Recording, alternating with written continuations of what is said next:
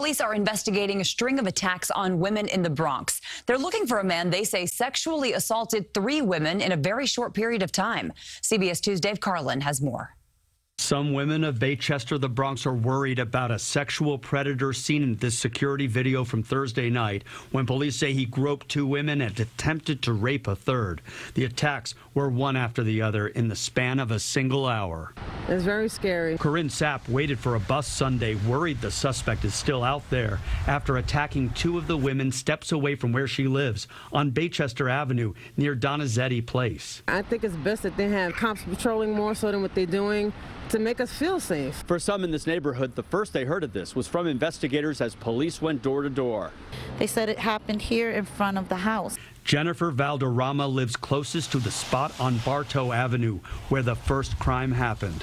A 52-year-old woman was walking around 7:20 Thursday night when police say the man grabbed her sexually from behind, then moved in front of her and grabbed her again.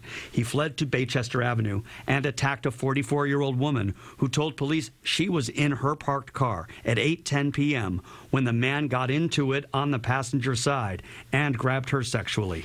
She fought back screaming and he ran from the vehicle, but stayed on the block, and just 7 minutes later, police say he grabbed a 48-year-old woman, surprising her from behind as she retrieved items that were inside her parked car. Be careful. Look out and pay attention, be more vigilant.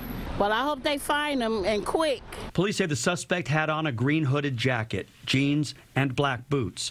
In Baychester, the Bronx, Dave Carlin, CBS 2 News. And police say the man faces forcible touching charges in 2 of those cases and a charge of attempted rape for the incident inside the woman's car.